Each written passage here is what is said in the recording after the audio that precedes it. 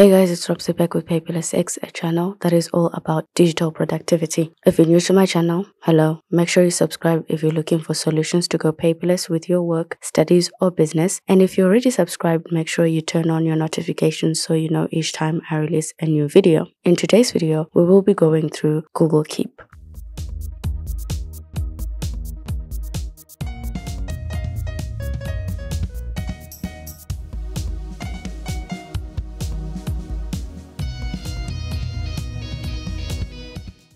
Google Keep is a free note-taking and planning application from Google. You have to be signed in with your Google account to use the application, but you can use it offline once you're signed in. The application is available for your iPad, iPhone, MacBook, and Windows, and it is also available on the web. You can create lists, handwritten notes, audio recordings with transcriptions, and add photos to your notes. Creating notes is as simple as tapping one of these icons at the bottom here if you already know the type of note you want to create. Or you can use this plus icon if you're not sure what you want to create and you just want to make up your mind as you go. Google Keep lets you create interactive lists. You can switch from a list to a paragraph. Your tasks get ticked off as you complete them. The application also strikes out the completed tasks and moves them to the bottom of the list. That way, it is much easier for you to differentiate between your completed tasks and incomplete ones. You can easily rearrange these items, simply drag them and move them where you want. You can add a reminder to your list. You can pick a date or a place to get a notification from. You can pick a date and time. For your time, you get presets, morning, afternoon, evening, and night. And if none of these are what you need, you can add a specific time. In case you have to pick up groceries at a mall when you're at that particular place, the application will remind you to pick up your groceries. Sometimes you want to be reminded of something when you're in a certain place, not necessarily at a certain time, and it's really useful that the application gives you that option. You can export this to other applications and share it with other people, but more importantly, you can collaborate with other people on this. Simply add their email addresses and you can work on the list together. It's very useful when applications have this collaboration feature. We are starting to want to work together on a lot of documents and collaborating with people that are not with us physically. So I think a collaboration feature is soon going to be a must-have feature. You can pick a color for your page. You can handwrite your notes. You have 4 paper templates to choose from: square, dots, rules, and plain. The toolset you get is quite decent. For very simple note-taking, you get 2 pen tools, which come with 8 fixed sizes and 28 colors. I prefer the first tool. It seems to work better for me. The handwriting experience in the app is great, surprisingly, because this application is very simple and the tools, they look simple, and I just thought maybe the handwriting wasn't that good, but it's actually quite good. The application has no lag. It managed to replicate my handwriting as it would look on paper. As you write, your page extends indefinitely downwards, but the width of the page is fixed and you can't expand it. You can zoom in and out of your pages if you want to add more information. While writing, you have to remember to scroll with 2 fingers. I kept forgetting that, and so I had to keep on undoing unwanted strokes. The highlighter goes over your ink. Layering it over your notes will bury your notes completely. It's better when the highlighter is behind the ink. The eraser erases per stroke. Long press it and you can clear the whole page.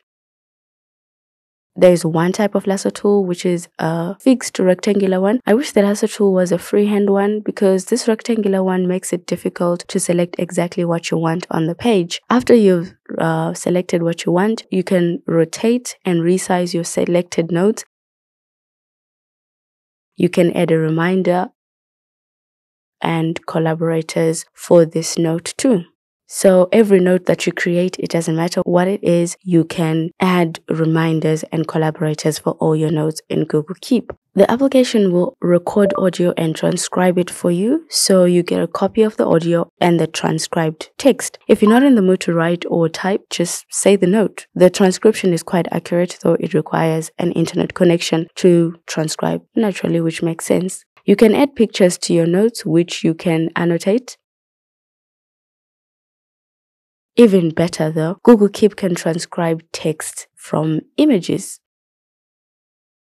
even handwritten ones, which is really impressive. The transcription is more accurate, obviously, the more legible your handwriting is. And this is really a decent feature to have, especially for such a simple note-taking application. Any text you add to your images goes at the bottom of your pictures. I wish that the application could give us an option to organize how our pictures and text interact with each other. But remember, this is not really a serious note-taking application. This is an app that I would use for cataloging information and just keeping ideas together on the go. It's not really a note-taking application that you'd want to create final study notes with. All the notes you create in the app have the same workspace that allows you to add reminders and collaboration. You can pin the note to the top of your homepage, and you can pin multiple notes at a time. You can archive the notes if you don't want them showing up in your notes anymore, if you want them hidden but still available in your application. You can add labels and card color. You can add pictures, drawings, recordings, and interactive lists to all your notes. So it doesn't really matter how you started your note. You can easily add and remove things as you write. You can't customize your font in the application. Everything you create is the same. You don't really get a lot of editing features for your text. The application creates your notes and displays them as cards or thumbnails, which are microscopic presentations of your actual notes. So finding what you're looking for shouldn't be difficult because the application shows you exactly what your notes look like on this window. Everything in your notes is staring at you in the face. You can enlarge the thumbnails to fit the whole screen, which looks very ugly, and it fits less notes on your page. Navigating through this is a lot of work and unnecessary, so it's better to just make the thumbnails smaller. You can search through your notes in Google Keep. It gives you options to search your lists, images, recordings, and drawings. You can also look at your labels and different colors. It's really a sophisticated way of searching, especially if you've cataloged information. Google Keep will search through your handwritten notes and your text. It has quite decent OCR capabilities, especially for such a simple application. This is quite impressive.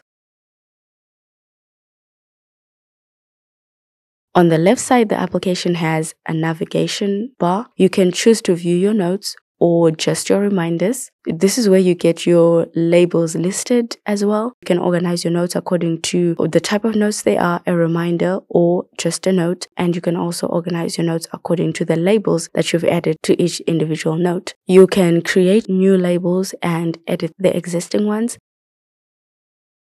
Next, you can see your archived notes. Once archived, your notes don't show with other notes, but you can see them here. They just disappear from your homepage just to give you fewer notes to deal with, but they're still available. Your recycle bin keeps your notes for 7 days before deleting them forever from the application. Under settings, you can set display options for your notes. For your lists, you can turn on the option to add new items at the bottom of the list, which is a natural way to write, and that's why I've got mine turned on. You also have the option to move things to the bottom of the list. This you can turn off if you like seeing things ticked off and remaining where they are on your to-do list. You can choose to display link previews in your application. It just looks better than just a plain link, and I like that, so that's why I've got mine turned on. This is where you set your times to define what you consider morning, afternoon, etc. And it's also where you can enable sharing your notes. The Google Chrome extension makes Google Keep amazing for cataloging online information. So if you do a lot of research and you want to keep a track of everything that you are, searching online, you can just use the Google extension on your PC in your Chrome. Just tap on it and create your note, and it will be added to your notes immediately. If you have multiple Google accounts, make sure you're signed in to the right account where you're using your Google Keep. You can even add a label to your links that you extract, and open it in Google Keep if you want to add more information. This is an amazing application, minimalist and free. It's the application you want to keep on you at all times, to keep ideas and work on them with other people. It's not going to be the note-taking application you use for your final study notes or anything that serious, but it's definitely a useful application to have. If you want to have a note-taking application / simple planning application that is free, then you definitely want to give Google Keep a try. I hope you guys liked this video. Give it a thumbs up if you liked it. Thank you guys so much for watching. I will see you in the next video.